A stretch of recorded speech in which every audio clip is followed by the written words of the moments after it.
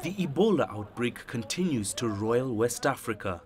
Both affected and non-affected countries in West Africa are aware of the worsening epidemic, and most have measures put in place with the deadly virus. Dancing to the rhythmic sounds of drums, this troupe is performing at a school in Cote d'Ivoire's commercial capital, Abidjan, to the cheers of an excited crowd of young students. The show is part of an awareness campaign against the Ebola virus that has been added to back-to-school programs throughout the country. How do we ensure that coming back to school is safe and that certain students don't feel excluded?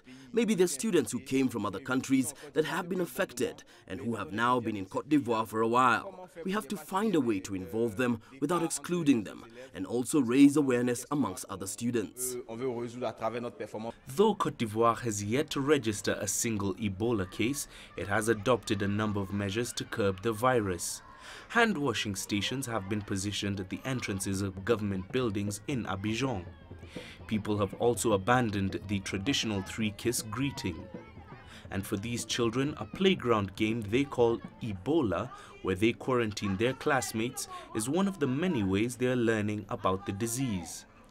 When a child is contaminated, it's then passed on to the teacher and then to the rest of the class, usually made up of between 60 to 80 students.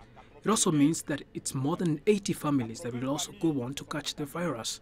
Despite all the measures that have been taken, many of the parents say that they are still skeptical that the authorities can tackle the virus. We are very worried because Ebola scares us. It's killing our brothers and sisters in the region. It's very worrying. We also need to take precautionary measures. The government needs to let us know what prevention measures are in place, then we can make sure we do not also catch Ebola.